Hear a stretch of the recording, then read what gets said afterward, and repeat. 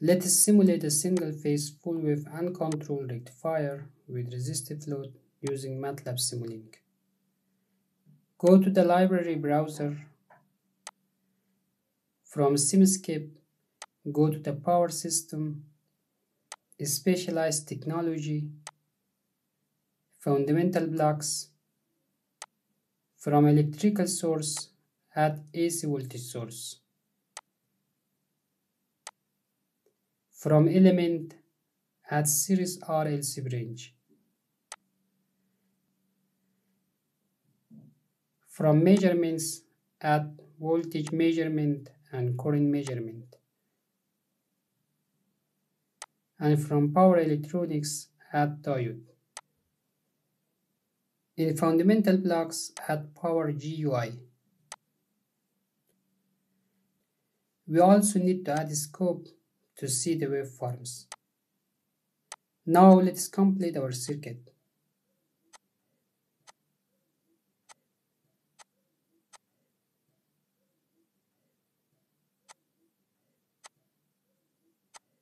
We need 3 more diodes.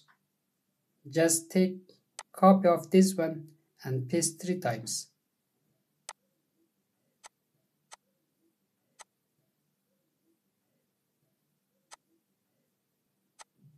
To rotate all diodes at the same time, first select them all, then press Ctrl key plus R.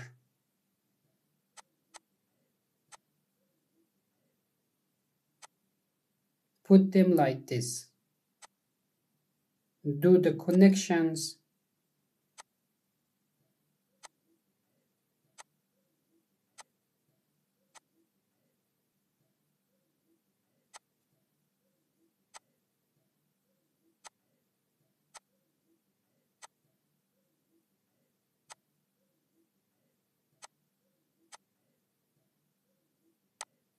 Rotate series RLC branch. Connect the series to current measurement in order to measure the output current.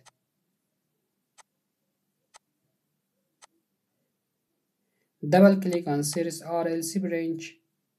From branch type, change it to R and give 20 ohm for resistance. Apply, click OK. Change its name to R. Then double-click on AC voltage source. Give 120 square root of 2 for peak amplitude and a frequency of 60 Hz. Apply and click OK. Change its name to VS. If you double-click on one of these diodes, you will see the internal parameters, and I will not bring any change and keep them as default values. Next, put a voltage measurement to the input voltage source.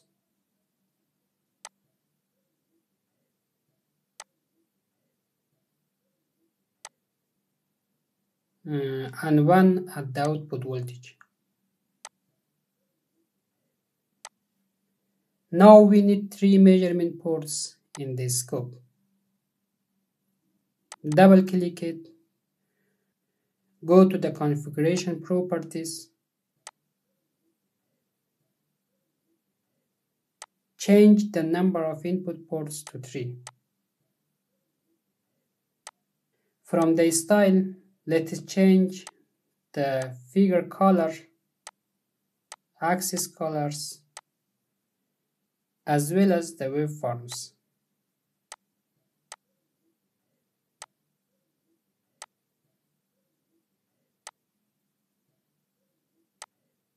From layout, open 3 separate empty spaces for 3 waveforms.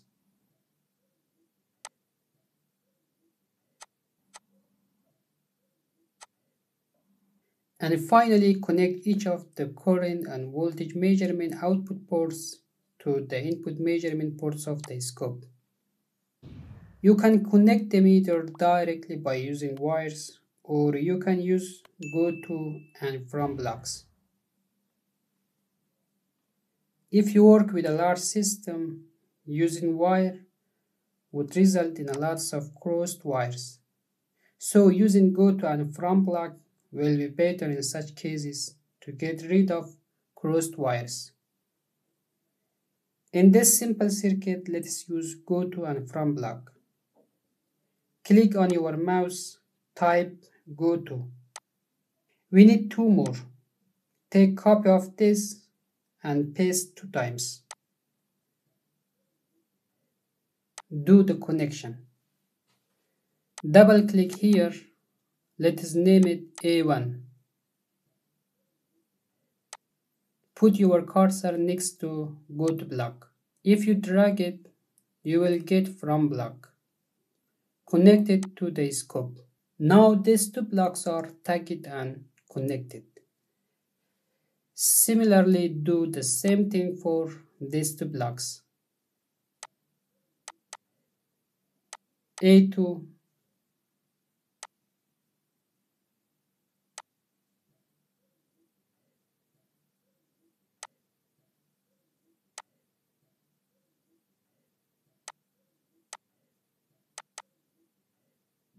A3.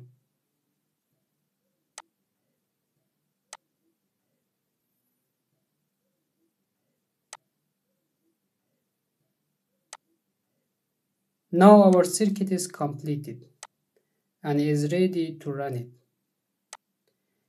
Change the simulation stop time to 0.04 seconds and run it.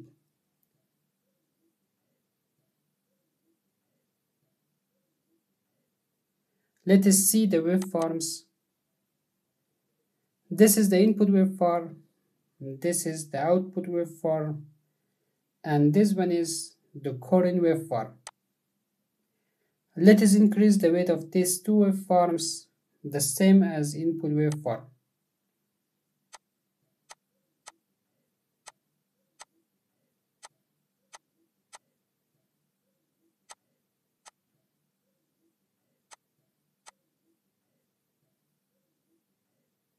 During positive half cycle, these 2 diodes conduct together, and during negative half cycle, these 2 diodes conduct together. So basically the negative part of the half cycle gets flipped over the positive axis. As an output, we get the pulsating DC signal. So to get a smooth DC signal, we need to add a capacitor parallel to the resistor to get rid of these variations. And I will make it in the next video. So see you in the next video.